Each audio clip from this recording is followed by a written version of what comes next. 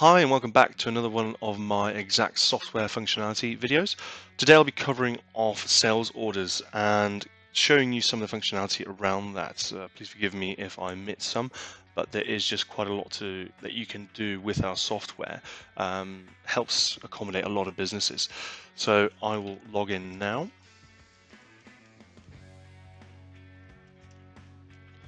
Use this environment last time, so I use it again.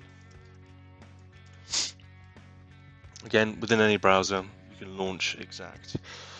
Okay, as before, as we're dealing with sales, I have my sales dashboard saved as my home screen. So anytime from anywhere I can click on the screen, it takes me back to the relevant information for me.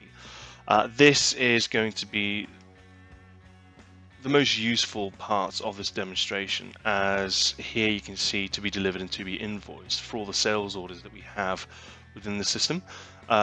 Also on the left, we have quick links to the sales orders and also processing the flows of these sales orders. If I just click here, you'll see quick links that you can do. Down on the bottom left, here you can see overdue sales orders. Click into this figure and it will generate straight away. Also sales orders partially delivered.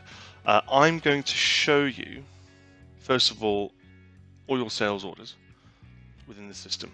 Now, I've gone sales orders from delivery dates, so I have the most recent ones at the top. You can go from ones that are most outstanding and go from there, but for the purposes of today, I'm going to be explaining the different statuses and also just how easy it is to go through those.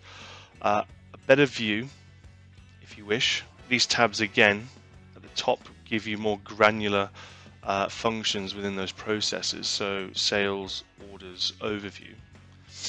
This is very nice as it shows you the order status. Now, we have three different statuses in this screen. It's open, partial, or complete. An order status will always be open if the invoice status and delivery status is open. That will become partial if you have partially delivered or complete delivered but haven't invoiced. Also, it will be partial if you've completed the invoicing but haven't delivered yet. So this is a good way to go about seeing if you have completed orders or not. Complete, as you can imagine, both other sections are complete as well. This is an order of, I believe, 3. If I click into partial, it will show you what has been delivered and what quantity has been ordered, so you know what is left to be done for that order. If we go back, from this one of the screens I'll show you shortly. Well, this one gives you the best overview possible, I believe, and you can drill into the order number itself. And as I showed before from the quotation demonstration, once you get to the sales order, you can deliver an invoice from here or do a purchase order if there isn't enough stock anywhere else. Whereas you can see here, we do have stock. I'm just going to go back and back to my home screen actually. So with orders that are to be delivered, from this screen, we can actually bulk deliver. So if I highlight, I'm on the left here, I've selected everything in my outstanding orders to be delivered, and we can deliver here. Multiple goods delivery. I'm not going to do this as this is a demonstration environment that I use for customers as well. So you can see 18 sales orders to be delivered. We can click deliver, and that will automatically populate those deliveries with all the relevant information as to the contacts, or the delivery address, the invoice address, the quantities and the amounts. So very good in that way.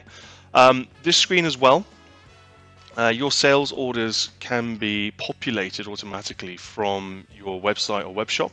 We have an app center. If you see at the top here, Exact Online, if you type in the search engine Exact Online App Center, it will bring you a link. And here, just trying to think, WooCommerce is a pretty popular one. Here are the different integrators that we have. Just show you this one, for example. From $9.95, you can integrate your website or web shop to Exact, and on this you can also see some demonstration videos and a good explanation as to what functions they have. Uh, these typically populate Exact with the contact details, so account cards will be populated, the orders will be populated. You can even, I believe, do stock levels as well, communicated between your web shop and also Exact. So there's minimal human interference there, and yeah, you have a good deal of automation. And from here, you can deliver and keep an eye on sales orders that are coming through from your web shop. And I believe that is it for the sales order summary. I hope you found it useful. Do leave any comments that you wish to, if I've missed anything that you would like to see more of. And yeah, I will look forward to catching up with you in the near future. Bye bye.